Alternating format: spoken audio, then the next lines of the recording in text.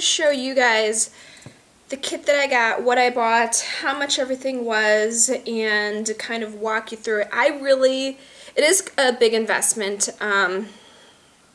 but to me it's definitely worth it to have at least a long wearing nail polish option. So let's see.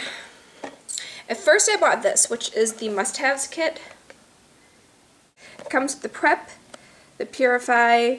It comes with this base coat, which is Structure, Brilliance, which is the top coat, the nail polish remover, and also I think it's the Revitalizer, which is the kind of cuticle oil. And if you're like me and you're totally impatient, I saw this and I said, oh, maybe I should just go ahead and spring for the Professional Light, which I ended up getting, which was probably the priciest item. It was this.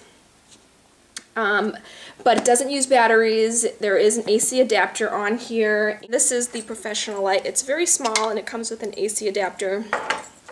One of the things that I really love about this is that it's supposed to last, I think, like 14 days, but I haven't been able to make it to 14 days. Actually, 7 days is the longest I've worn it, only because I just had the desire to change it. And I haven't had any chips with the first 7 days. The one thing that I did note that I did have to say is that you have to be careful with these gel nail polishes, and I did talk to the person at Ulta about that, is that, and I've done a little research, is that you're not necessarily going to, the color on the bottle is not always going to match up with what's going to be on your nails. And I don't know if you can see here, but this actually on my nails, it showed up a little bit lighter, and I find that it does show up lighter, and as well as through the week that it does lighten.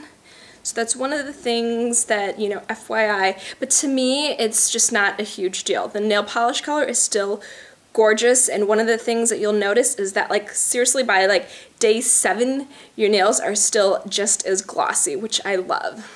But so yeah, that's about it. I'm gonna go ahead and cut to the tutorial, and if you have any questions, go ahead and leave them in the comments and I'll answer them there. Alright, thanks for watching. Bye.